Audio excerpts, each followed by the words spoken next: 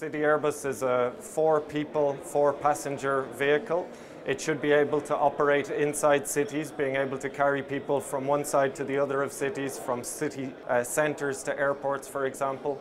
It's going to really dramatically change the way and the speed at which we can travel across cities. And this is primarily enabled by the electrification of these kind of aircraft.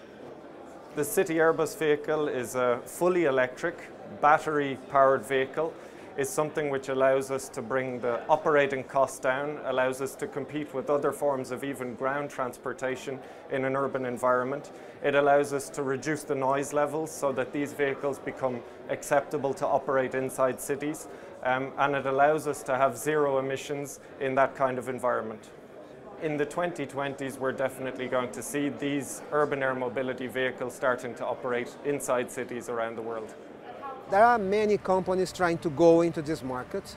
We're going to make an aircraft that is fully autonomous.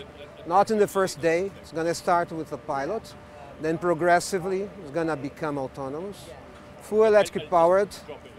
It's about giving people freedom and time for them to do what they want, flying inside the city. In spite of the hurdles, I'm confident that this vehicle will be flying around, carrying people, commercial flights.